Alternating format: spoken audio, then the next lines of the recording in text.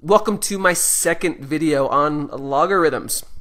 In this example, I'm going to talk about how to expand a logarithm using the properties of logs. And if you need any extra help, whether it's algebra, calculus, statistics, whatever you need, I do offer live tutoring and homework solutions. So check out my website at mathmeeting.com if you are interested. But let's get started right away with this example. Here we have the log base 7 of the cube root x squared y over 5.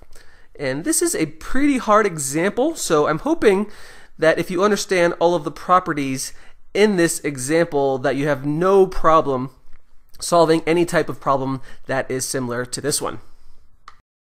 So the first thing I want to do to solve this problem is get rid of the radical. Let's get rid of this cube root. And the cube root can be rewritten with a 1/3 exponent. It's exactly the same. So the cube root of x squared y over 5 can be rewritten as x squared y over 5, all with a 1/3 exponent. And this brings us to our first property of logs. This is called the power property. And anytime you see an exponent on top of a log, you can use this property. And basically the idea is that if you see an exponent on top of a log, you can move that exponent to the front and multiply it with the log, and it is exactly equal. You have not changed the log one bit.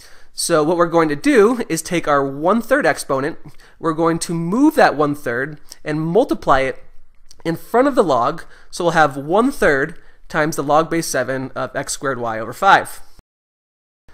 And this brings us to the second property that we can use to expand this log, and this is the quotient property. And the idea behind this property is that if two things are being divided with each other, so let's say m is being divided by n, you can rewrite this log and separate the m and the n by writing two separate logs with a minus sign in the middle.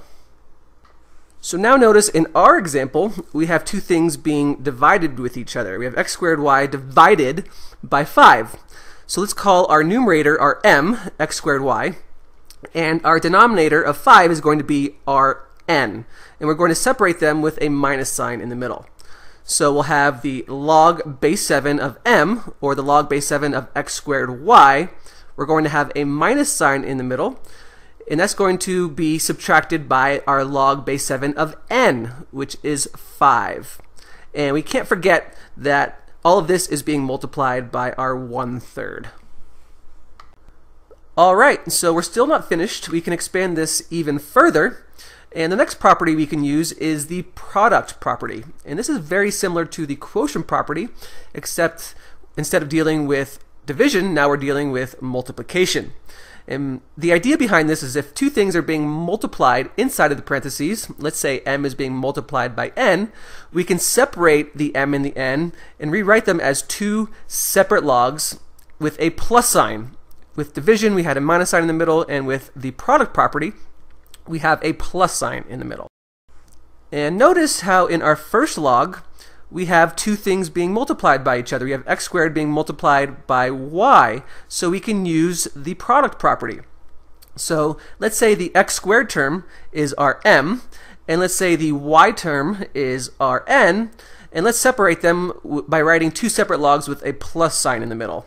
So we have the log base 7 of x squared, which is our m, a plus sign is going to be in the middle, and then we have the log base 7 of y, which is our n.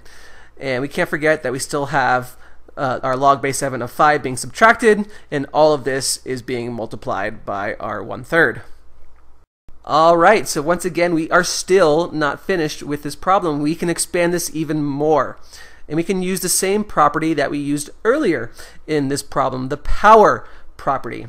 And anytime you see an exponent, once again, you can take that exponent and move it to the front and multiply it in front of the log, and it is exactly equal. You have not changed it one bit. And notice now in our problem, we do have an exponent on top of the x. We have an x squared. So we are going to take that exponent of 2, and we are going to move it to the front and multiply that log by 2. So now at this point, the only thing I can see left to do is multiply that 1/3 outside of the parentheses by every term inside of the parentheses. And once we do that, we have 2/3 times the log base 7 of x plus 1/3 times the log base 7 of y minus 1/3 times the log base 7 of 5. And we have completely expanded our logarithm. So I hope this video gave you a better understanding on how to expand logs. Once again, if you need any extra help, I do offer live tutoring and homework solutions. The link is in the screen. Also, if you want to keep on learning on how to condense logs, I have the next video in my series here in the screen as well. Thank you so much, and I will see you in my next video.